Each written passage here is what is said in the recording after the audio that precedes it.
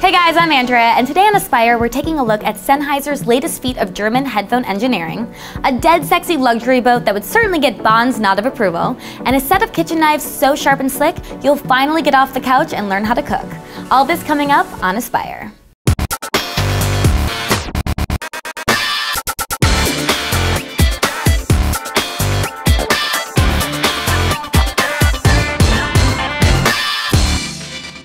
First on the agenda is a new pair of headphones from one of our favorite audiophile-friendly brands, and that's Sennheiser.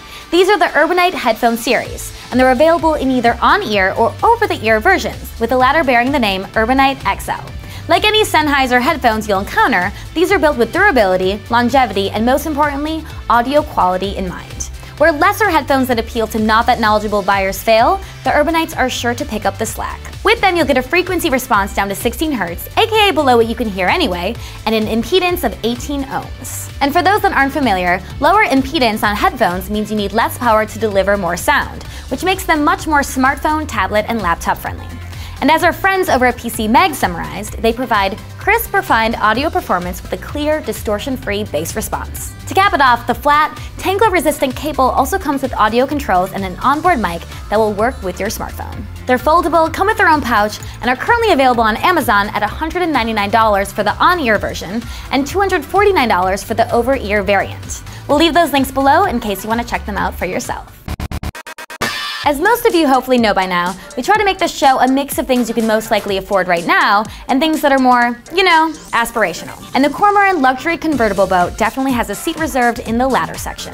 This carbon fiber-rich, bond-friendly boat design uses its hydraulically powered arms to transform between 6 different shapes at the touch of a button. Starting with the slender monohull mode, the boat can then transform into different modes, including catamaran and trimaran.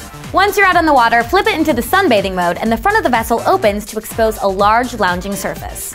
If you want to hurry back after that, you'd probably want to activate the flight mode, deploying the hydrofoils on the bottom to let you appear to float above the surface, decrease water resistance by 80%, and enable higher speeds and less energy drain. All the materials used on the craft are just as premium as you would imagine, and all in all, this looks like one really fun ride. As for price, we couldn't find one listed, but we're just gonna assume this is a if you have to ask kind of situation and leave it at that. More details can be found at the link below this video.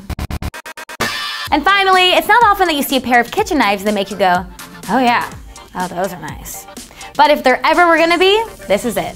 These are the Furtif Evercut knives. And despite the fact that their slick-looking exterior makes them look like something out of cyberpunk fiction, their performance is the real headline. Evercuts are crafted with a laser-bonded titanium carbide cutting surface that will stay sharp 300 times longer than steel and a full 5 times longer than even ceramic. What that will mean for the average user is that you'll only need to sharpen them once every 25 years. Think about that for a second. You could buy these knives, meet your future wife, have children, raise them to adulthood, and attend their college graduation before you would even need to sharpen them. Just thinking of that gives me a headache.